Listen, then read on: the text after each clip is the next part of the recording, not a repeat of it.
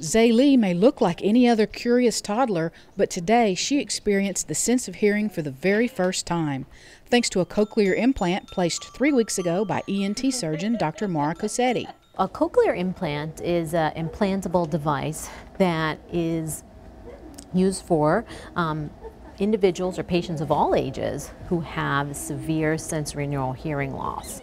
An incision is made behind the ear, and the cochlear implant is put underneath the skin and down into the area of the cochlea. It bypasses the normal way we listen to sound, which is acoustically, and it electrically stimulates the cochlea.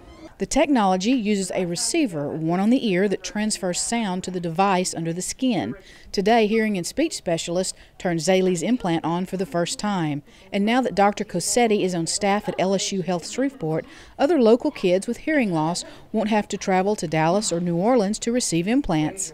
I do all kinds of things, ear-related, everything from bad infections to tumors, and cochlear implants are definitely one of my favorite things. And in fact, babies are my most favorite of the cochlear implants because they're just so fun and they have so much potential, so it's just really nice to be able to give them that.